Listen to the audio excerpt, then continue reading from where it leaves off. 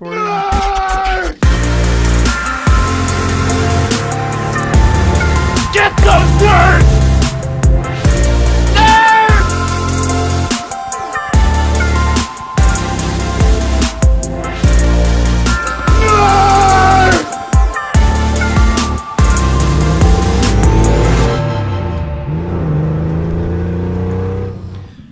What is up, everyone? Welcome to Bid Nerds, your daily nerd on the most interesting car of the day from all the automotive enthusiast auction sites. My name is John Polnik, and I am recording this episode from the Container Park in downtown Las Vegas, along with my partner in his studio in San Francisco, California, Michael Deeb. Congratulations on your new studio. What do you guys think of that, guys? Check that out. Oh, man. It's awesome. I love it down here. This is definitely a lot better. And here we go.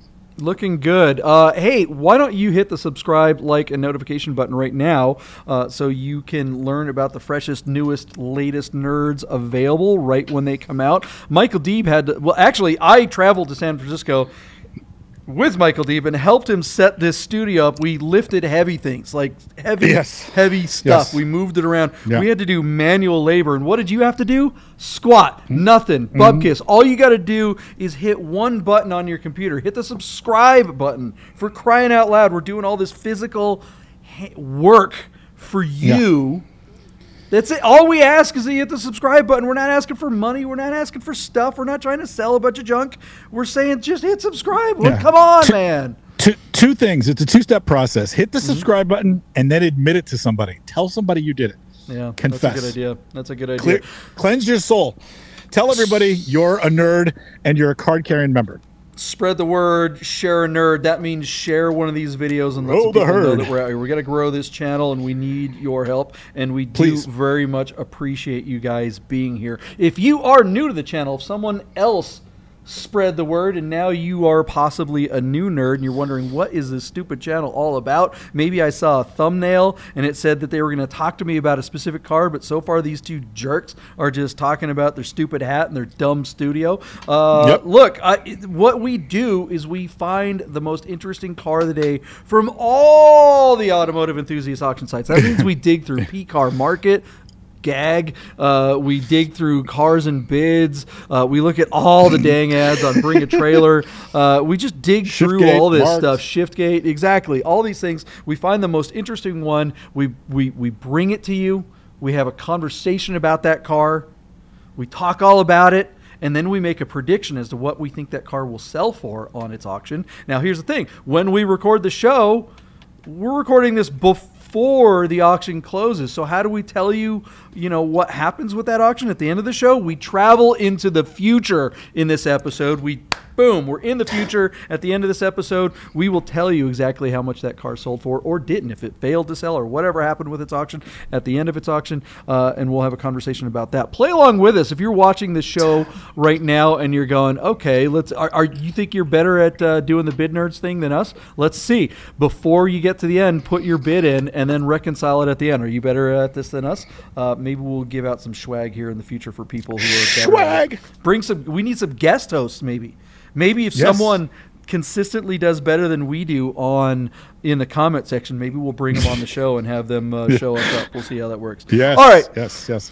Michael Deeb, today's car is, I think it's a pretty special one. It's something that I've coveted for a long time, and I feel like I missed the boat. These were affordable. Car. They are no longer. What are we talking about here? Look at this thing, guys. JP, check it out, dude. It is on Cars and Bids, Doug DeMiro's site, which I thought was interesting because I don't know if this is a car he can do well on. And so what we're talking about is a 2010 Porsche 911 Turbo Coupe with a 6-speed manual and I would say low miles, 34,500 miles. Again, on Cars and Bids, offered out of Newport Beach, California. Our car is dark blue metallic. It has a sand beige interior, but JP, this is the kind of beige we like because it has a black dash cap and the tops of the doors also have a cap that's black. So then this guy goes and throws black floor mats in there. And so now you've got this sort of two-tone black and beige interior. You and I agree that we don't like it when the entire interior is a light color. I don't even think it looks good, and then it usually reflects light off the dashboard. This is not the case here, and so I think this car is really attractive in this colorway. The other thing this car has, and you can see in the photo right there, it has the adaptive sports seats, which guys like you and I that are built a little bit like Barney Rubble and Fred Flintstone, these are really comfortable, really supportive seats. They are worth the price of admission. It really bothers me when somebody spends the money on ordering a 911 Turbo and they get the standard seats. I'm like, what are you missing? Who's the salesperson that let you order that car without getting the good seats? But this one has them. I think that makes it rare. We rarely see .2s with a stick shift. So this car is super, super special by the numbers. There's really few of them out there. This one looks to be in outstanding condition. And could it be that this car goes for a sweet deal because it's on, quote unquote, the smaller platform or the lesser platform, being on Cars and Bids? It'll be interesting to see what happens with this one. Of note, John, the 19-inch Turbo 2 wheels, the Sport Chrono package, and like I said, the adaptive sports seats and the manual transmission. The only modification of this car is something you and I would do. Somebody threw a Sharkworks exhaust system on there. So I'd be willing to bet, right on time, JP, well done. I'd be willing to bet this car sounds awesome too, because turbos aren't exactly the loudest cars. They're not the noisemakers that a GT3 is. But with the Sharkworks exhaust, I bet when this car is under full power, it's going to sound rip-roaring. So, John, a car I would love to own. Certainly you could have got this car for around $100,000 a few years ago, but, how high up, what has how you say, the tide lifts all ships, right? Rises all ships. How high up is this car going to go in value? It'll be interesting to see when this one closes. What do you think of this .2 manual turbo? Yeah, it really is a spectacular configuration of this particular car in this era. The 2010 era, is just kind of coming off of a pretty big recession. You may have heard of it, the Great Recession. Porsche, in response to a drop in demand, made very, very few cars so that they could keep the prices high. And a car like this also, during that time is when the PDK was introduced, just a few years earlier, and Porsche was really, really, really pushing the PDK. Like they were up everyone's butt. If you recall, probably around this era, they were talking about the new 991 that was coming in just a couple of years, and there was talk of like the GT3 of the next generation not coming with a manual. So Porsche was so convinced that their PDK was the bee's knees, that everyone was going to want it and no one was going to want manuals anymore. To find a turbo with a manual this late in the game with a .2 997, this is a very, very rare bird. By the last year that they made these cars, what was that, 11 or probably 13 or something 12. like that? Yeah, 12. Yeah, so in 12, 13, there was only 13 of them. Yeah, so I don't know how many of these were made, but it can't be very many. No. This is something that this is the kind of car that it's like you'd be torn to go GT3 997.2, or do you get something like this because it has more power and a little bit more luxury, and it has the manual. If it was a PDK, it's not even a conversation. It's like not even in the window. But now that the fact that this car is a true 6-speed makes you go, ooh, boy, I'm in love with this car the way it's set up. I usually don't like colored cars, but this one in this particular dark blue is great. Yeah, dark blue wouldn't be my first color choice. I love Atlas gray from this era. The irony is that these photographs in this particular light at that hour that he shot it kind of looks Atlas gray in the photos, but it's not. It's dark blue. Love the car. Yeah, .2s with 500 horsepower and like 480 pound-foot of torque. This thing is a rocket ship.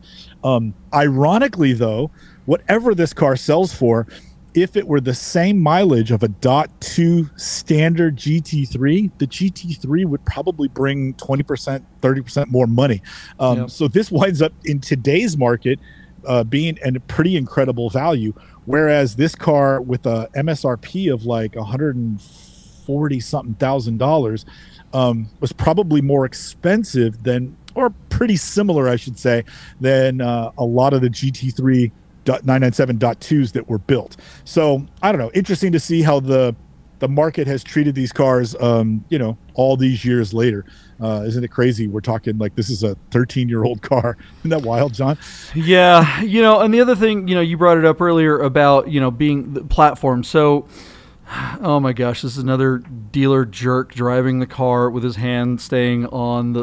Look, guys, if you make a driving video, don't drive like a jag-off. Look at this idiot driving this turbo. He has no idea what he's doing. And John, may I chime in because you've ruined me? I've learned so much from being around you. The fact that this car, that the camera is being held in portrait instead of turned sideways to landscape is my biggest pet peeve. I'm like, what are you doing? That looks terrible. I can't stand watching stuff like that. It's really bad. It is maddening. This is a dealer car, though, right? This is not being sold privately. Read it to you again, John. Sorry. Let's. Dealer, yes. Yeah, $70 dock fee. I will go ahead and, you know, give them a pass because dealers and particular car sales pukes are usually morons. They have, you know, something like these guys. I mean, the fact that they put it on this platform makes me go, okay, they really don't know what the hell they're doing. Cars and Bids struggles with stuff like this.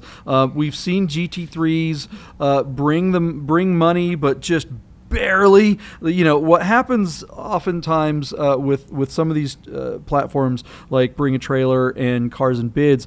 If the seller sets a reserve price, if the bids get near that, the platform sometimes makes up the difference to close the sale, or if the bids don't reach the reserve, then they will broker a deal off auction basically, and they'll put the two people together and they'll make something happen and close sales. And I think Doug DeMuro, in his wisdom, has done that a few times, where he's had GT3s on here. They didn't cross the finish line, but they did it after the fact, and it says they have a little moniker that says sold after. I suspect this is going to be the same thing. This is a harder car to sell than something like a GT3. Everyone knows what a GT3 is. Everyone knows that a 997 Turbo is special, but I don't think people on Cars and Bids, I don't think they're buyers. I don't think the people that shop that site are sophisticated enough to know really what they're looking at. And I think this car is going to, if the seller, being a dealership that clearly doesn't know what the hell they're doing, if they're driving it like that, they probably have looked at some numbers all over the place, gotten comps, and, oh, this car's worth $1 gajillion. So I suspect their reserve is probably pretty darn high. It's probably too high for the platform. What do you think? We'll see. We'll see in just a few minutes. JP, lots of service records with this car. It also has the COA and the Windows, the original MSRP, the window sticker. Which was how much? Like $142,800. Okay. So do you have a bid for this thing? I do, JP. I'm struggling to think that this car is going to bring sticker. I think it's going to be really close, but I think the platform is going to hold it back some. So, like, in my mind, I think that the retail number for this car is probably around 145,000. But I think on here it might fall a little bit short. So I'm going to go $125,000 and leave my bid there, and we'll wait and see what happens. At 125, if I'm right with the number, I suspect you're correct and that it'll fail to sell, and they'll either make a post-hammer deal, or this guy has just done, marketing for $100, So on our show, when one of us guesses the number exactly right, we call it a Yahtzee. We have a little competition between the two of us, and Yahtzees get 2 points.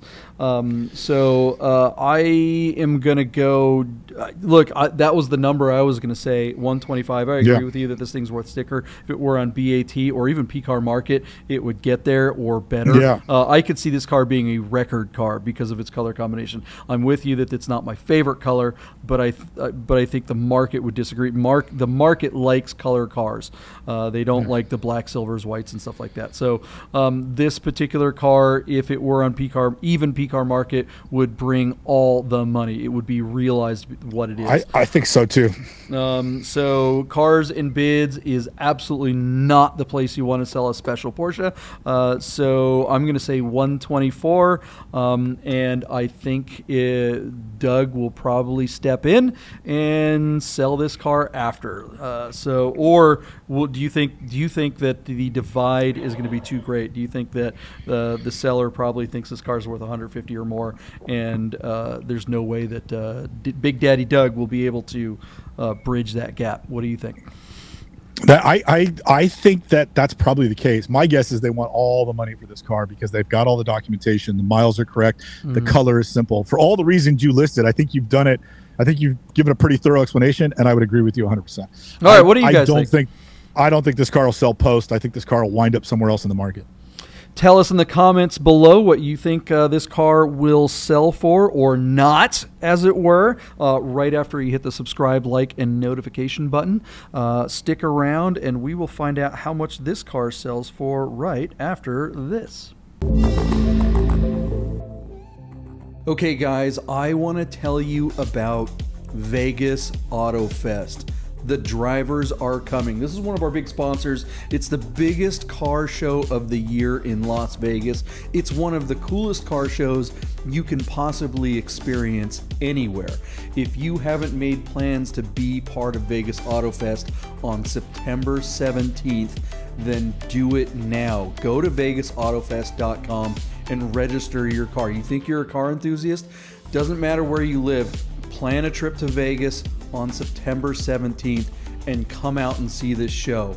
It's like Monterey Car Week all in a day. Have you ever been to the Quail? Have you ever been to Works Reunion? Have you ever been to Amelia Island? All those car shows are amazing and great. Have you been to Luftkult? Sure, but Vegas Auto Fest is something special. Make a plan for September 17th. We'll see you in Vegas.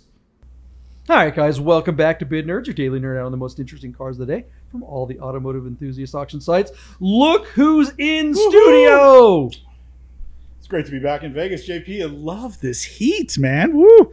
You digging that? The whole West Coast is having a heat wave. Yeah. And you left the I'm more comfortable here. Yeah, it's like 105 here and dry, whereas back home it's like 90 degrees and humid. You better believe I'm happy I'm here. So is my dog. We have a producer. I brought a producer with me, and she's passed out on the Persian throw in studio.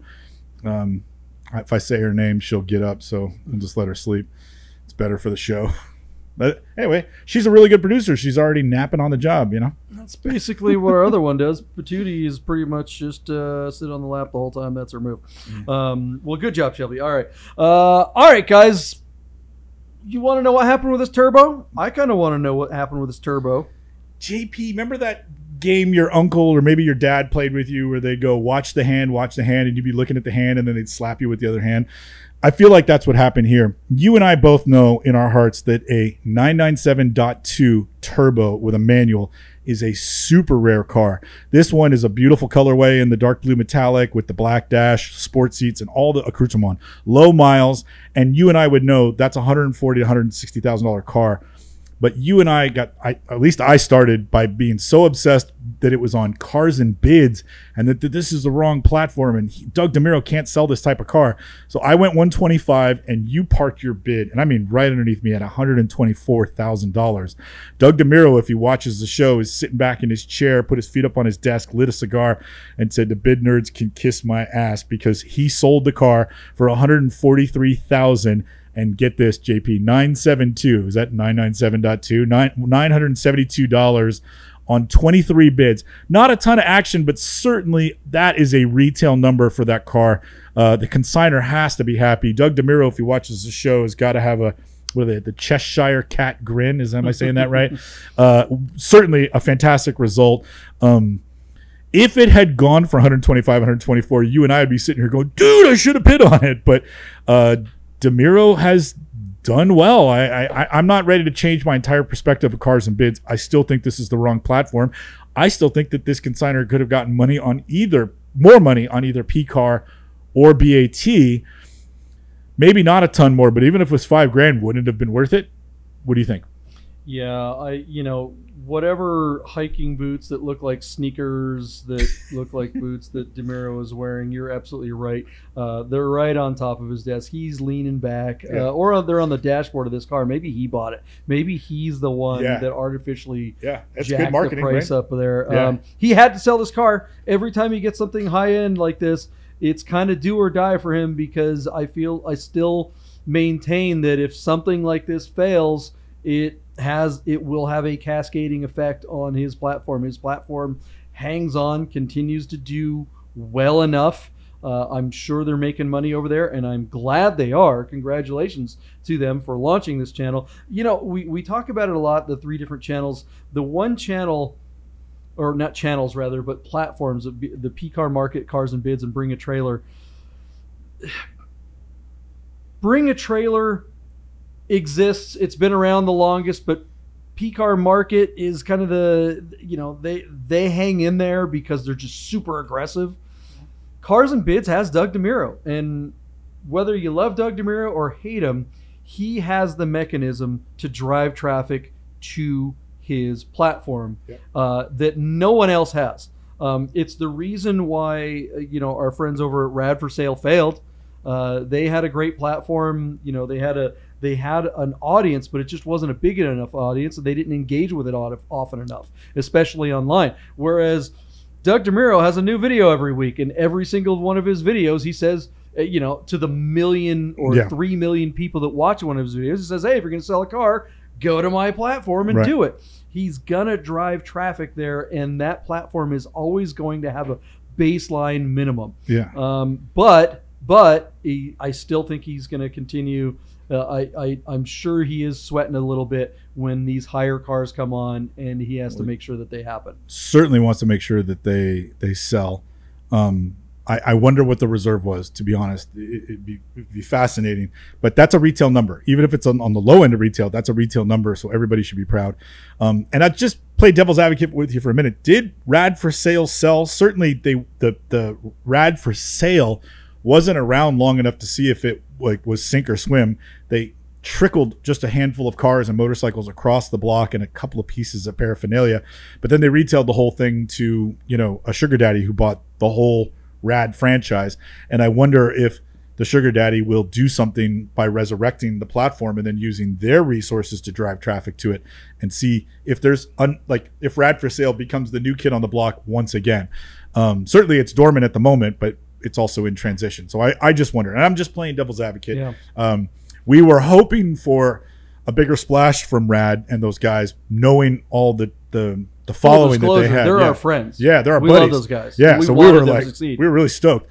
I tried to sell a car on Rad for Sale. Absolutely. Yeah. So, but anyway, to their credit, they kind of retailed out of it, and they never really fully answered the question, but they don't have to. Like they all went and bought new cars. No, I mean, look, they didn't though. I mean, they sold the platform, or they sold their entire brand. Or at least were bought out. They didn't sell it outright because they are still involved. But the platform failed. They stopped operating before it was purchased. I thought they were kind of honed. The last car they sold was a Milano, and I was talking to them about the result because I think the Milano sold post Hammer to the high bidder kind of thing, and they were you know, getting the seller and the high buyer together. And so I was talking because I was very interested in the car. It's a really cool car, and I was talking with Warren, and you know, it was like, shh. He's like, there's stuff happening. So I felt like it like that was going to be the last car no matter what. Gotcha. Yeah. So I feel like they were close enough to say that, you know, they didn't stop selling and then they were lucky that somebody came in and bought them. I feel like the person came in or the company came in and bought them. The company that came and took DWA and Rad Wood. Go ahead. Yeah. They didn't take DWA. Those guys still own it. Well, okay, so I'm sorry, my bad. Yeah. The company that bought Rad Wood. Yeah. They wanted Rad Wood. Right. And Rad for Sale came with it. Right. That's the question we don't know. You know, like we don't know. They didn't want Rad for Sale because Rad for Sale was DOA. I'm sorry, it just was. I mean, again, I love you guys if you happen to be watching. And I put my money where my mouth was. I not only were we supportive of them, I took a vehicle that I would have probably sold for twice as much on any of the other platforms, and it didn't sell. It didn't come anywhere close, right? They just didn't. It was bad timing. I don't necessarily think that they did it. It's not that they did a bad job or something like that. The platform, it had some struggles here and there, but you know, the technical stuff happens. But they were just, you know, their audience by and large is a physical audience. They run Rad for Sale or Radwood, right? So you go to a Radwood event, they have all these big events, and that's how they touch their audience. And without having that outreach to physical people in, you know, at events, which is what was going on a year and a half ago, 2 years ago, it was pretty tough for them to launch that site. If they had maybe waited, or they had come out a year earlier and gotten some traction. I think a year earlier would have been everything for them. And certainly I think they had the right idea at the right time, but you know, it's tough. They were truly like any, you know, kind of like Doug, building it from scratch. They didn't, you know, Bring a Trailer was a portal for decades before it became an auction site. And so they had, you know, hundreds of thousands, if not, you know, whatever, followers and traffic and things like that, and clicks before they decided to sell stuff. So and that's why Marked, that's why Shiftgate, even though we saw a pretty great result with Marked this week, the jury's still, I mean, that's still not something that's settled there. That's a good thing for them to have sold that big C4S. I had a cup of coffee at Stratus, and they didn't, you know, they when I came through the door, like, oh, there's tons of money, and we got these angels, and they're not going to let us fail, and this, that, and the other, and all this money on, you know, building a platform from scratch and owning all the rights to the stuff, and it was just, you know, you have to have a mechanism that drives traffic to the platform, or it will not work. Failure to launch. A better mousetrap is not going to work without marketing. Right. You have to have, I mean, because look, you could say there's all kinds of reasons why you could say Shiftgate is way better than BAT or any of the other platforms, or Marked, or even Rad for Sale had a bunch of really cool features. They all try to come out and, oh, we've got this feature or that feature. Oh, you don't have to do it. It's like, it doesn't matter if nobody knows about it. You know, and I'm always shocked. I am still shocked when I go to car dealers that don't know about BAT. Much less P-Car Market or Cars and Bids or any of the other ones. It's amazing. What do you guys think? Is this an amazing result in general, or is this just an amazing result for Cars and Bids and Doug DeMuro over there? Let us know in the comments below. We'd love to hear from you guys. Let us know about a car that you think we should review in the future that might be the most interesting car of the day, and we might just talk about it. Share this video, share one of our other videos, spread the word, share a nerd, grow the herd. We really appreciate you guys being part of the show. We know there are a lot of you. Our show is constantly getting new subscribers every day, and it's just so awesome to see that. Man, we couldn't be happier to do this. It's just so much fun to do it and bring up this content. We know we're bad at it. We know we were not very smart. We know you guys don't get much value out of it, but we really appreciate you guys. Thanks for watching. Michael Deeb, what do you want to say before we're out?